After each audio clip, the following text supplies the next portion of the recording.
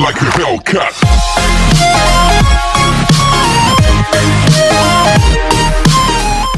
Hello everyone, welcome to Kineto Club. I am Noaman and today I'll be showing you how to bypass the user access control screen on Windows 10. So, as you all know, it is very irritating when you have to start an app with admin privileges and every time you want to do that, there's a user access control screen that pops up. For example purposes, I'll be showing you this example with the app Registry Editor. So, once you open this application, you can see that it pops up a user access control screen asking for permission to allow this application.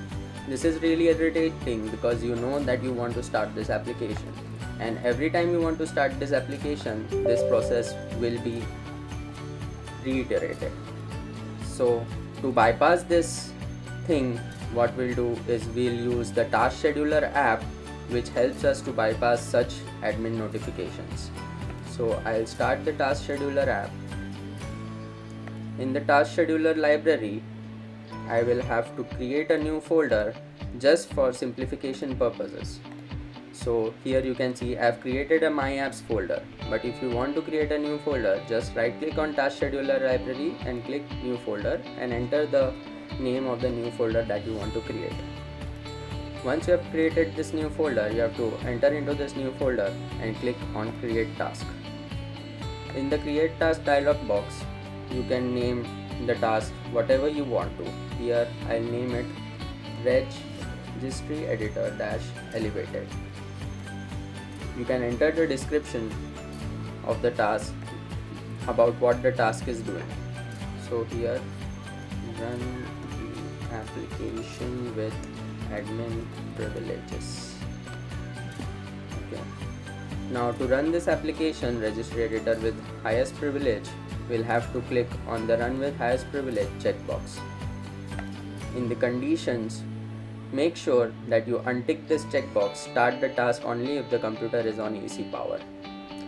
Once we have done that, we'll go to the Actions tab. In the Actions tab, we need to specify an action that will occur when this task starts. So for this, click on New. Now what we'll do is we'll use command prompt and supply an argument to command prompt with the path of the file that we want to run. In this example, we are using Registry Editor. So first, we'll browse the program script for command prompt, or I'll simply enter the file path to command prompt, which is win directory /system32/cmd.exe. Okay. Now in the arguments, I need to supply the arguments which will help the command prompt to start our application with admin privileges. So here I'll put /c, which is /command start, open and close quotes, and the path to the file which I want to open. So for the Registry Editor, the path is cwindows/regedit.exe. Please remember, this command is going to be the same in all the cases. In the start inbox, we need to supply home drive percentage and percentage home path percentage.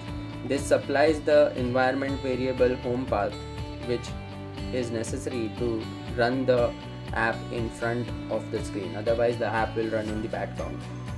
Next, you click on OK. You can see now that the action is added. Now you can click on OK over here. Now to test this application, you can select this application and click on run. As you can see, it runs the Registry Editor without any user access prompt. Now what you have to do is you just have to create a new shortcut that would run this task whenever it's open. So you right click on the desktop screen. You can just close the task scheduler. You can right click on the desktop screen, click on new shortcut. Now to type the location of the item, you have to supply the file path to the task scheduler exe file, which is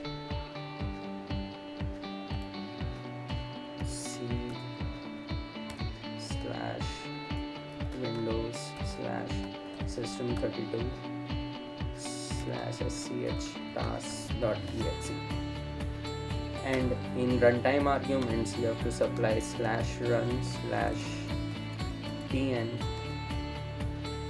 and the name of the folder that you created in the task scheduler, that is my apps / the name of the task that you created, that was registry edit -elevated.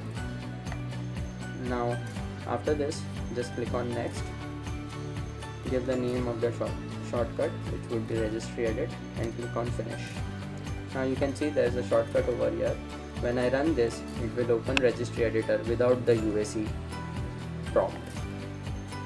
Now if you want, just for an advanced tutorial, you can just replace the icon of this shortcut with the icon of the registry editor. Just ignore this warning.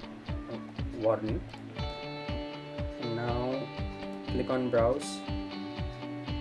You need to browse for the registry editor file, so I'll just search for it.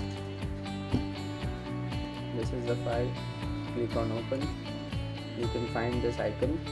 Click OK, click apply, and click OK. So now you have successfully created the shortcut.